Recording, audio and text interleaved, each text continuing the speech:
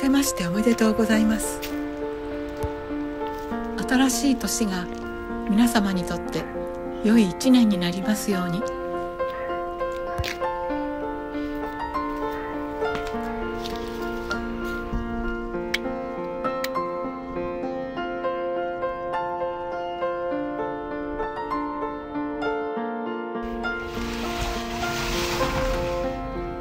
週に一度誰も住まなくなった実家に来て雨戸を開け掃除と庭仕事をしています。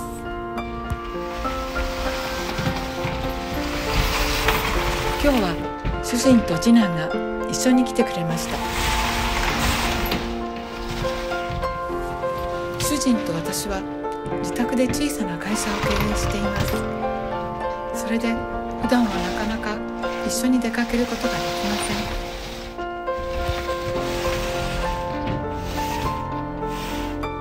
長男は忙しくて今年のお正月は一緒に過ごすことができません。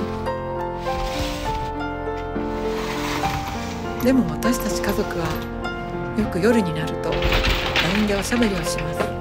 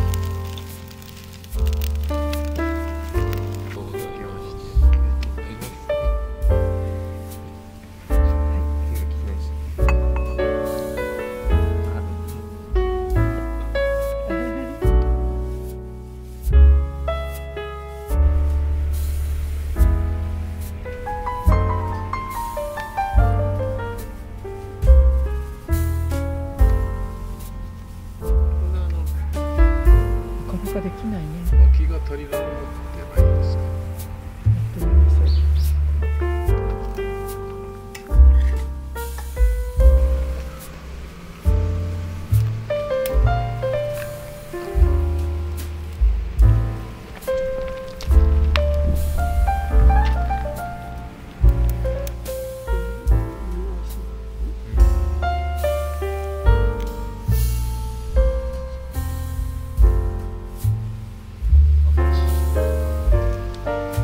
やっぱり実ってはいないみたいにやっぱりこうやって取ってみると、これはね、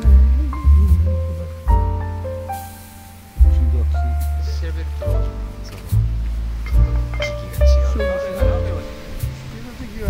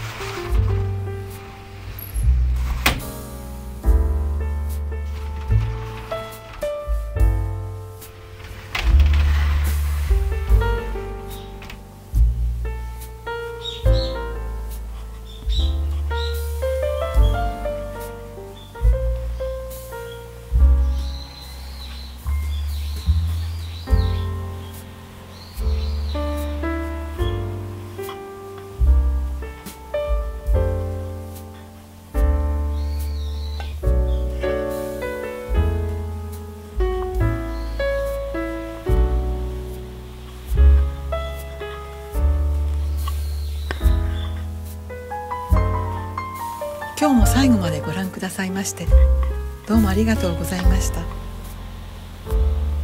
また来週お会いしましょう。おやすみなさい。